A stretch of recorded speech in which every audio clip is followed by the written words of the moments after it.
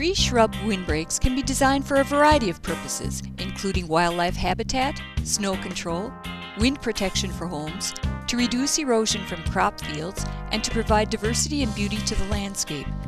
They may even generate income from tree or shrub products. Base the design of your windbreak primarily on its purpose while considering site conditions. In Windbreak Design Part 1, we cover two aspects of windbreak design: density and location.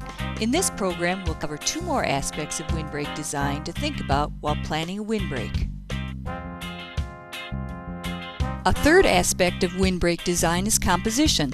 The number of rows in a windbreak depends on its purpose and the available space. Most windbreaks have at least 2 rows of trees or shrubs. Typical windbreak components include dense conifers to reduce wind velocity, tall broadleaf or coniferous trees to extend the area of protection, and low-growing, dense trees or shrubs to influence snow deposition, provide wildlife habitat, and add aesthetic value.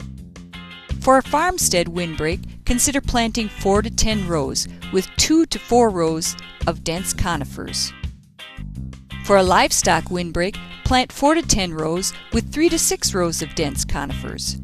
For a field windbreak, plant 1 to 2 rows with up to 1 of the rows dense conifers. For a living snow fence, plant 2 to 4 rows with 1/2 to all of the rows dense conifers. If the surrounding landscape is extremely unobstructed, you'll need more trees in the windbreak to influence wind speed and snow deposition. A multiple row windbreak should have windward rows of dense conifer trees or shrubs, interior rows of tall broadleaf trees, and leeward rows of shrubs or conifers. Plant a diversity of species to reduce the risk of insect, disease, or environmental problems. The diversity will provide excellent wildlife habitat as well. The fourth design aspect we'll cover is spacing. An important design principle for windbreaks is that individual trees and shrubs function as a unit. Generally, the wider the initial tree spacing between the trees, the longer the effective life of the windbreak. To get windbreak protection sooner, use close spacing.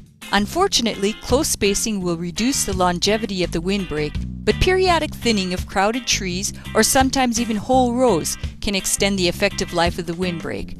On the other hand, very large spacings, where branches of individual trees and shrubs never intersect, may produce beautiful specimen trees, but will never function as a fully effective windbreak. When you're planting seedlings, it's hard to imagine how much they will grow in even 10 years. Space the rows wide enough apart so that there will be enough room for the largest piece of equipment you'll need to maintain the windbreak. Depending on the species of trees or shrubs and the location in the windbreak, spacing between plants in a row may range from 6 to 20 feet for trees and 4 to 6 feet for shrubs. Spacing between rows may be 12 to 25 feet between rows of trees and 8 to 10 feet between rows of shrubs.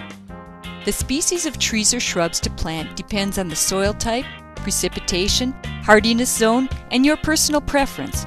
Contact your local Natural Resources District, Natural Resources Conservation Service, Nebraska Forest Service, or Extension Office to learn of trees and shrubs that grow well in specific soil types in your area, as well as proper spacing.